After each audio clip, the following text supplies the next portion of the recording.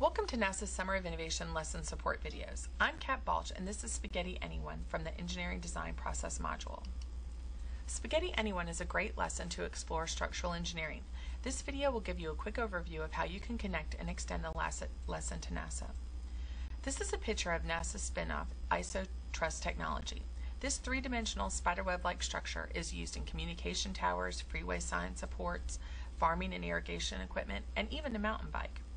Because of the unique design, it not only provides incredible support, but reduces overall weight. You can add depth to this lesson plan if you incorporate the engineering design process. If you've never taught with the engineering design process, you can find a separate video on the Summer of Innovation Spaghetti Anyone page. When you read the lesson plan for Spaghetti Anyone, you will see that the initial challenge is to create the tallest freestanding structure with the supplies that are given. In the original instructions it says to use tape for the joints, but what is great about this activity is there are a lot of ways you can enhance the challenge. Instead of tape, students could use marshmallows or gumdrops. You can also extend the lesson by changing the challenge and asking students to design a structure that supports something on top, like a marshmallow or building block. You can create other variations by encouraging students to keep budgets of supplies, time restraints, design restraints, or even using a past NASA design as a reference. The beauty of this activity is that you make it a simple icebreaker or a complete engineering unit. One of the ways you can begin the activity is by showing students the structural work done at NASA, or you could save the photos and use them after to compare. The International Space Station is constructed out of a series of modules connected together with nodes and trusses. These super strong trusses are built to hold the expansive solar arrays. The trusses were installed on a series of spacewalks taking over 10 years.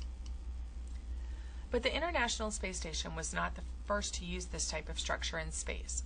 In 1985, astronauts built a 45-foot truss on STS-161B to test the best way to build a strong structure. Access was a high-rise tower composed of many small struts and nodes. EASE was a geometric structure shaped like an inverted tetrahedron.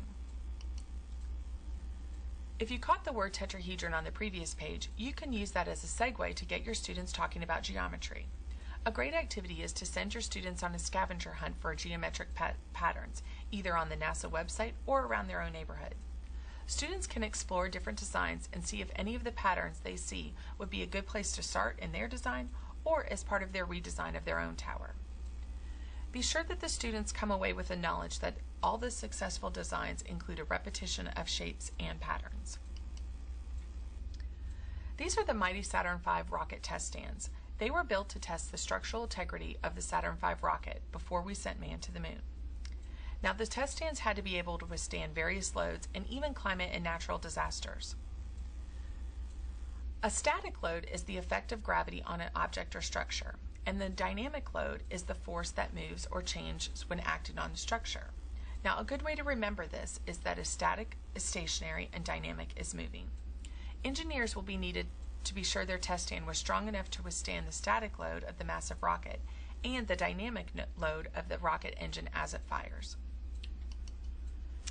A key element of the engineering design process is to incorporate a formal debrief. NASA scientists and engineers participate in regular debriefs to keep learning and gaining new insight into projects they are working on. Debriefs take place as entire groups talk and share about their project. Like engineers, you will want your students to review and discuss both what went well and what didn't go so well. They will keep up with their design and how they all work together as a group. This will give you also a chance to review key concepts and compare what they learned as in the challenge and each part of the design process. If your students had fun building spaghetti structures, you can extend the learning by connecting it to another NASA activity. One of my favorites relates to structural engineering is the Spacecraft Structure Engineering Design Challenge. You can find it on the Summer of Innovation website. In this challenge, students will undertake the problem of designing a strong but lightweight thrust structure that can withstand the launch of a bottle rocket. I know your students will enjoy this activity. Thank you for joining us as we explore together in NASA's Summer of Innovation.